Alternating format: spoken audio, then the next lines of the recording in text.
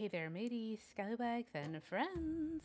How are you? I hope you're doing well. I am bringing to you, the YouTubes, one of my Twitch streams that I've edited down, sped up for you. That's why you see some weird stuff on screen.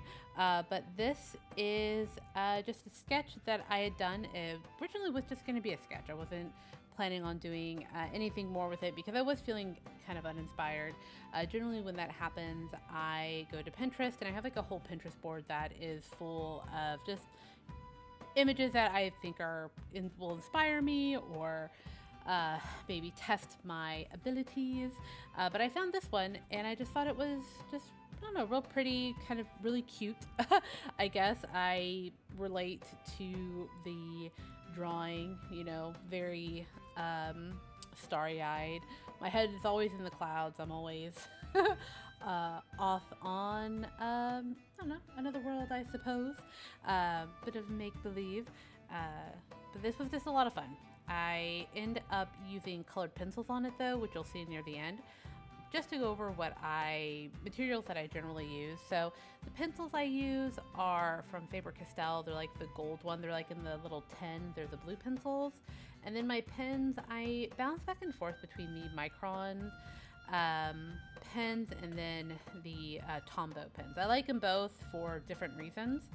Yeah. I just think I like the finer tip on the TomBows more than I do on the Microns. I think they're a little bit more durable. Then the colored pencils here we're using they're Prismacolors. I've never owned any Prismacolors and I got this set on sale and they are beautiful. This is like a floral pack.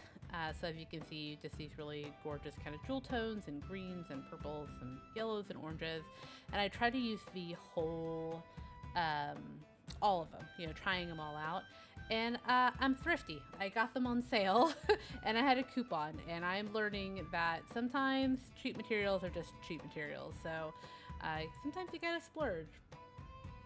But yeah, this was a lot of fun to make and to do on stream. You know, with my mateys, scallywags. They're over on the twitch.teletubes. And yeah, if you do have Twitch, come by and say hello.